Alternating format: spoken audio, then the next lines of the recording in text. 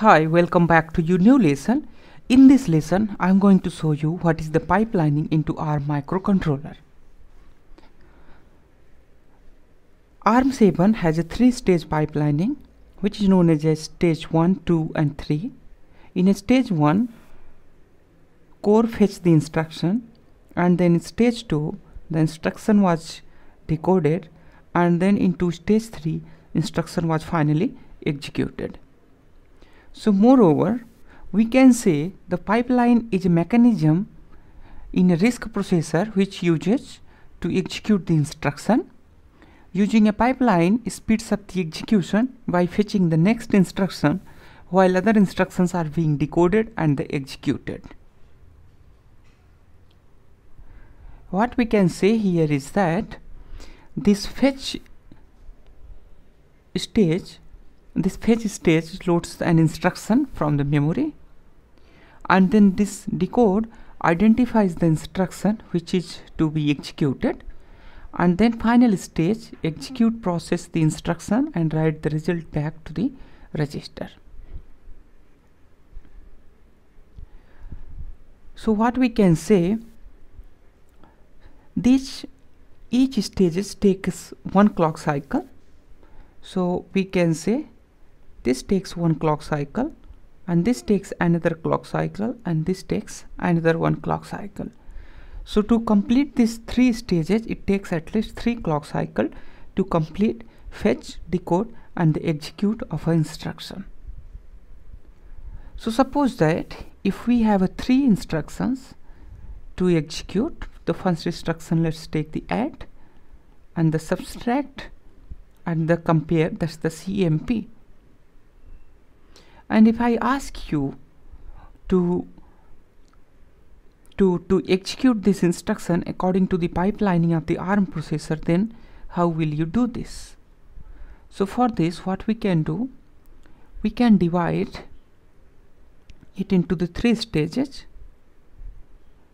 Okay, so in first stage, what we can say, let's say here we have cycle 1, and then we have here cycle 2, and then we have here cycle 3. That's the clock cycle. So in the first clock cycle, what we will do, we will take the add instruction set. Okay, and also here it has a fetch, and then the instruction will be decoded, and then finally it will have the third one, that is the execute. And now in a fetch, it has add.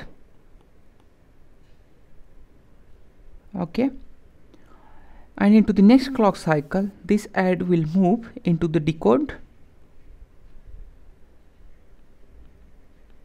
Okay, and into the next clock cycle, this add will move into execute. Here another thing is also to notice is that when the add will move into the decode stage, then at the first stage the processor will fetch the instruction, another instruction, which is subtract. So here processor will get a new instruction, which is a subtract. And now in another clock cycle, this subtract will move here. Okay, and here another point is also to notice that once this subtract instruction moves into a decode stage, then fetch stage is empty here, and pipeline can fetch another instruction, which is a CMP, that's the compare instruction. So here is the CMP. In the same way, if we increase this clock cycle, in a 4th clock, it will execute another, here it will take another instruction, and let's say the another instruction is increment here, and here it will move this CMP here, and it will move this sub here, okay, and then this will be finally executed, and the result will be stored into the CPU after the execution of this instruction. Okay, so this is a data flow. This is data flow into a pipelining here, and this CMP will go here and this go here like this. So this is a 3-stage pipelining only, and this is the oldest pipelining design into our microcontroller, and this type of pipelining was being used by only ARM7 microcontrollers.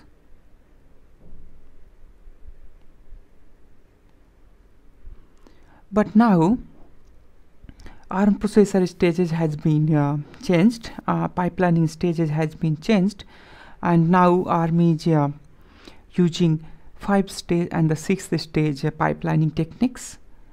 So here if we say ARM9 uses 5-stage pipeline, and those 5-stage pipeline is fetch the instruction and then decode the instruction. After decoding the instruction, we need to execute, that's the pipeline will execute that instruction, and then finally it will write back into the memory, or it will access the memory, and then finally it will write back to the memory or the register. So this is a 5-stage pipelining into ARM9, and the ARM10 has a 6 stage of pipelining. Okay, so in ARM10 the 6 stage pipelining is like this. In the first stage it fetches the instruction, and then another stage it issues the instruction for next stage of pipeline, and then finally it decode it, and then finally it execute the instruction, and then memory access, and then finally write back to the register or the memory. One thing here is very important to notice is that ARM pipelining into different versions of ARM are different, and the stages of the pipelining are also different. So the one question you might ask is that what is the difference between the stage 5, 3 and the 6 pipelining? That's in the 5 stage, 6 stage and the 3 stage of the pipelining.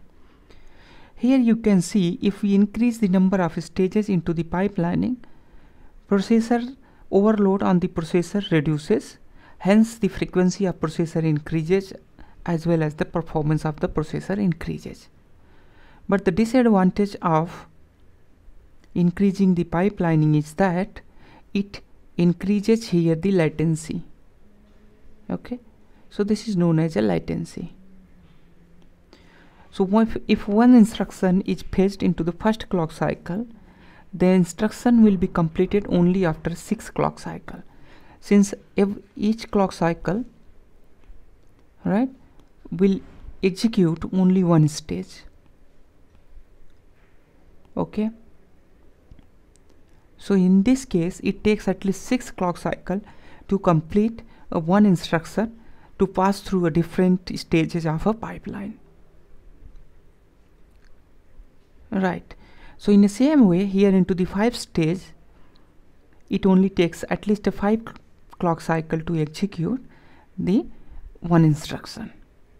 And also another thing also to notice here is that suppose that there is an instruction which has reached till the execution, but the address on which the result will be written into the memory is dependent on to a next instruction, and which will be the executed after this instruction, then this is known as interdependence of a instruction.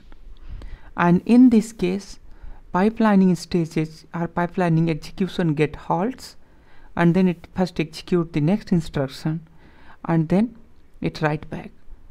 So in this case, the actual sense of pipelining and the performance get deteriorated. And for that, what we can do, we can reduce that instruction dependency to each other using instruction scheduling. So in instruction scheduling, compiler automatically schedule the instruction so that it can decrease the instruction dependency between each other. Right, so this is all about in this video. We have discussed about the pipelining into our microcontroller, 3-stage, 5-stage and the 6-stage of the pipelining. Thank you so much for watching this video. Please do not forget to subscribe next channel.